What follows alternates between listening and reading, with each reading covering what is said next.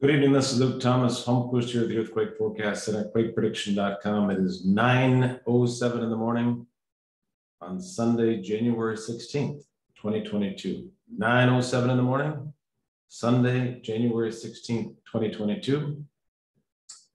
And let's take a look at the forecast for California, Japan, Greece, and Alaska. We'll start with California.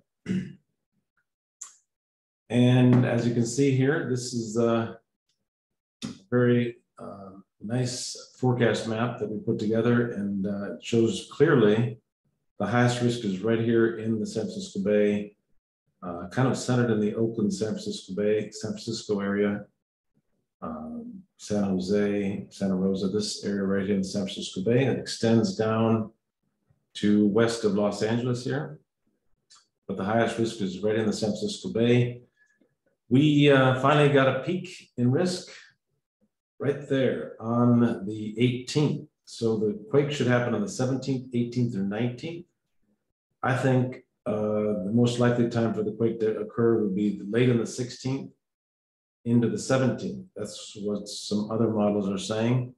This has been working very well though, so we'll see what happens. I think it'll happen a little earlier than that, late tonight or tomorrow. And this data is pointing toward about a 4.2. So 4.2 is pretty much guaranteed to hit the San Francisco Bay. And I'm expecting something a little bit bigger, about 5.0 or larger earthquake is likely in the San Francisco Bay, the 16th today through the 19th, most likely on January 16th today or tomorrow on Monday. And the risk is at 4.2 right now on this graph. 4.2 earthquake.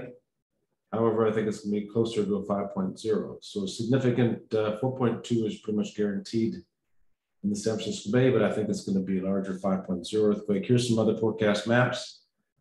The 17th into the 18th. You can see the risk is centered just south of San Francisco and near San Jose. And on the 18th and the 19th, pretty much the same area right in the San Francisco Bay. So, and again, this forecast map shows the San Francisco Bay as well. So the energy is right there in the San Francisco Bay. And we have a peak spike in risk. Whenever we have a spike in risk here, this one here produced a 5.8 off the Northwest coast. This one here was a 6.2 in Northwest California. This one, the energy was shifted over to the western part of the Pacific Plate. And this 4.8 occurred in East Central California, 3.9 in Southern California on this peak. Originally reported as a 4.2, which matches the graph. And this one coming up should be about a 4.2, but I think it's going to be a larger 5.0. We'll see what happens. But definitely an earthquake forecast warning here for the San Francisco Bay. And we will check back on that very soon. We should start getting some foreshocks. There's a 2.0 that hit in Fremont here in the last 24 hours, 1.6 in San Ramon, and a 0.7 in Livermore. So we'll definitely start seeing some foreshocks and then a significant quake during the next 24 to 48 hours there. In Greece, you see the risk is centered in north central Greece. And Athens is right down here. And this is in north central Greece. That's where the risk is right now.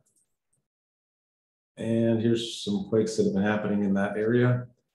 5.5, 4.6, and 4.0 right on this. There's like three little fingers that go out there into the Aegean Sea.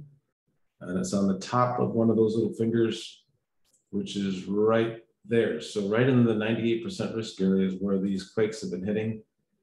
And that's where the focus of risk is right now, the 17th through the 19th. In Alaska, the risk is just north of Anchorage.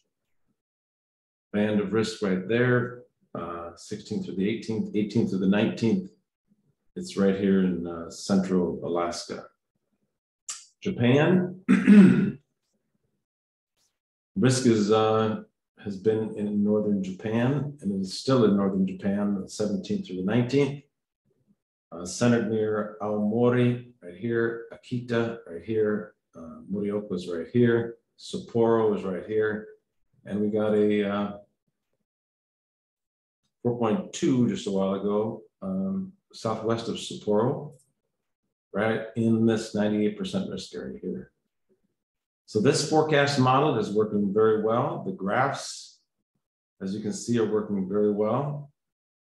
After 17 years of research, you think things would be going very well, and they are. So thanks so much for your support. Again, the San Francisco Bay, I mean, it could be a much larger earthquake, but right now the data is pointing toward a 4.2, and some other forecast models are pointing to a 5.0.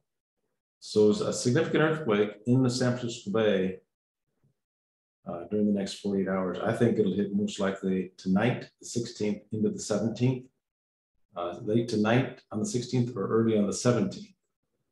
But we will see. This graph here has it on the 18th.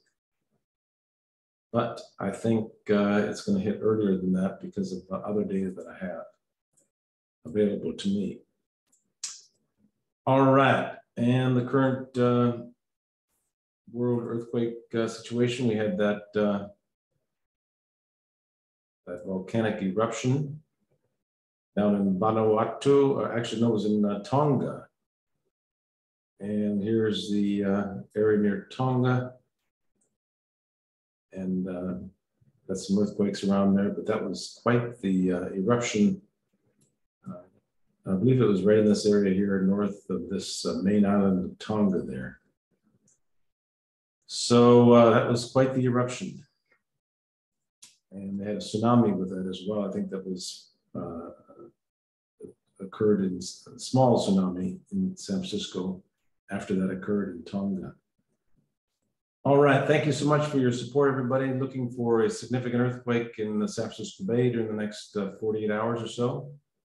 And after that hits, we'll probably make a video either late tonight or tomorrow, and we'll keep you updated on that. You never know when one of those spikes in risk, like the one that hit in East Central California, was supposed to be a smaller quake, and it was a much larger quake. It was a 4.8.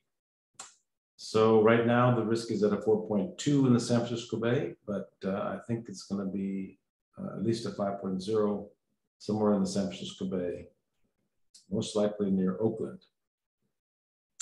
Thanks again for your support. 187,000 followers on Twitter, Facebook, and YouTube, and 17 years of research. Thank you. If you haven't already, please subscribe. Really appreciate that. And please let your friends and family know about the earthquake in San Francisco Bay. We'll talk to you soon.